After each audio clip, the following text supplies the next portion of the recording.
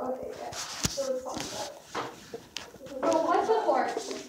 A whore is like sort of looks like it's like in a prostitute way. No, okay. A whore is like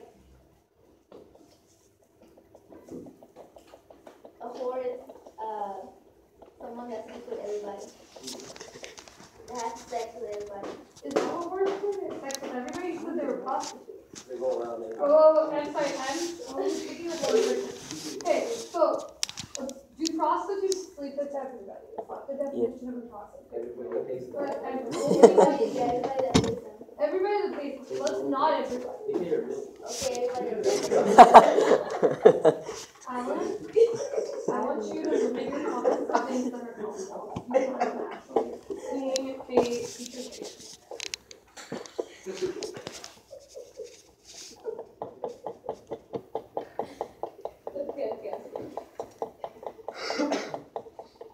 Okay. So, a whore is someone who sleeps with somebody for money. Yeah. Okay, because that's what a prostitute does. Yeah. Do you think those two words are exactly the same? They're similar. What is there any difference? Probably, yeah, there's only the difference.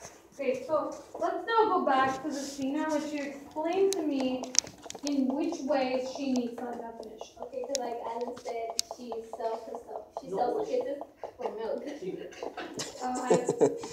She sells herself for milk. She could have had that milk without kissing. But she didn't. Right, so then she's not selling herself for milk. Like she had already put the milk in her mouth, zero objection from him. Right? She chose to kiss him. So is she selling herself? No, she's not selling. Okay. So is there a word for like her? I think we have totally different readings of her, so I don't think we're going to find a conflict. So then what's your reading of her? No, I want you to explain what made her in your mind a whore, because that's a really offensive term. Well, to me, she was, how do I put this?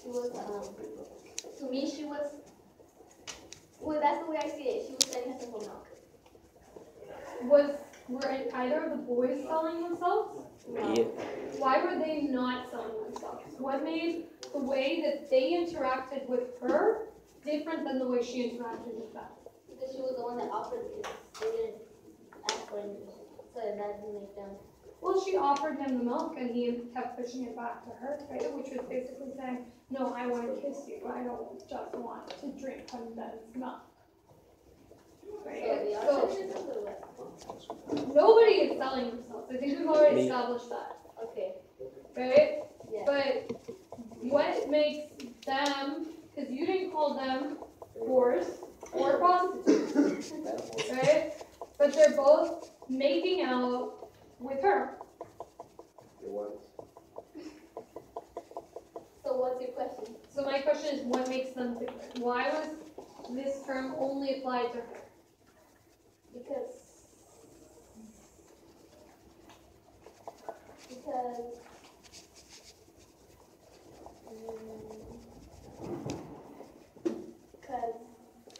she was the one that offered the kisses. Everybody participated equally in kisses. But she was the one that started it, which makes her more like, It's how do you say it? Makes her more